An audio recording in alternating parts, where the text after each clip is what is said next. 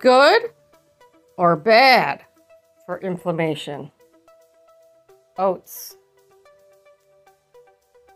Okay, I'm sitting here watching Anthony Robbins become unshakable 5-day challenge, and I've been on this really great fast, non-toxic, whole food diet. And what I did, I'm showing you my hands for a reason, is I made this really powerhouse, wonderful smoothie with celery, apples, some greens, and also a lot of other things. And normally I make with almond milk, but today I made it with oat milk because I think it tastes so much better than almond milk. I love this stuff. However, I did not realize that oats cause inflammation. Grains cause inflammation. So much for my powerhouse smoothie, even though, you know, it's a really great thing to drink and there's many benefits in here. I got a whole bunch of stuff in here, including ginger as well, fresh chopped up ginger. But look at my hands. Look at the difference between this hand versus this hand and the swelling. It's actually started to come down a little bit, so maybe I should drink some more so you could tell. Let me give that a sip. It might take a minute to kick in though. I'm sure it'll take a minute to kick in. But you know what? I could feel the achiness in this hand because there's so much, there's so much more inflammation. You see the difference there? Look at my fingers. Look at the difference in my fingers. And I want to hold still because I want to take a still shot and insert it here because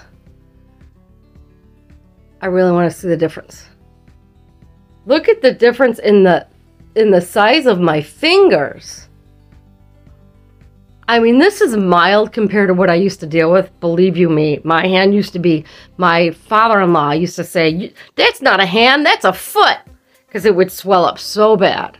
Literally, I had to sell my 5-unit commercial property. It was the best property. It was such an awesome property. And I had to sell it because every time I swung a hammer, my hand would swell up like a fist. So, see the difference in my fist too? I'm squeezing. No, I'm not. And my doctor did say, you know what? I'm not going to confess that because I'm watching Anthony Robbins right now and I am stating new I am. So I'm not going to say what my doctor said about this hand and how much percentage rate of strength I have in this one versus this one. So I'm just going to keep that to myself. But I want you to see the difference. What just drinking, not eating, just drinking. And I've been on a almost 2-week non-toxic fast here today. So I know what bothers my body and what doesn't. This is a culprit. Even with this super healthy smoothie that I just made.